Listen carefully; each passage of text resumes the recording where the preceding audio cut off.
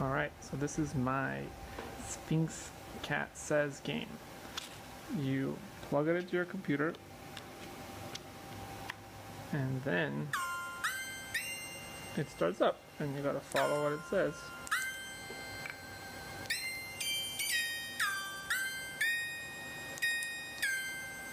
If you mess up, it does that.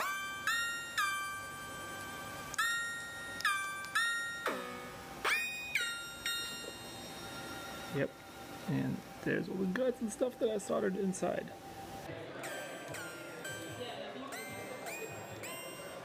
One more. This project is part game, part art, and part controller. A re-envisioning of a Simon Says game is a cute 3D printed Sphinx Cat Enclosure. The physical component sends music MIDI notes from an Egyptian scale to the PC to be interpreted as notes being played or controller input.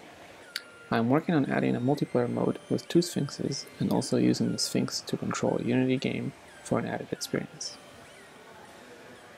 This game was made for a PIGsquad Summer Slow Jam, with the themes being gadgets and unconventional pets. I envisioned the Sphinx Cat showing the player a melody and the player having to play it back correctly or lose. The electronic components used are composed of a Teensy 3.2 and a NeoPixel LED strip cut into 6 8-pixel strips. And push buttons. On the computer side, Reason is generating and modulating the synth sounds.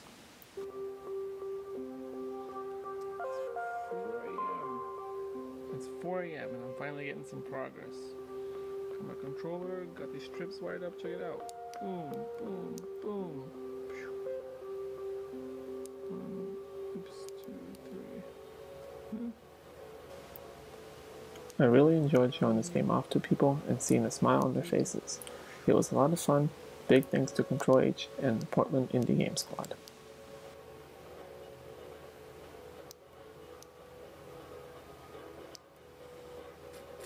Yeah. The electronic components used are composed of a Teensy 3.2 and a See you next time. Bye.